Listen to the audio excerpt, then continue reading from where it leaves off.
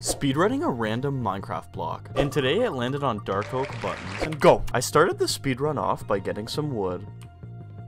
I think wood tools would be good enough. After collecting the wood, I proceed to look for a biome that contains dark oak logs. I don't think there's any buttons down here. My only goal is to get a dark oak button. Although suddenly I spot something in the distance. Pillage Fortress, they have dark oak! No, don't shoot me. Come on, let me in. No, let me in. Running into the outpost, I go straight for the pillars. Mining the log, I turn it into planks and then craft a dark oak button.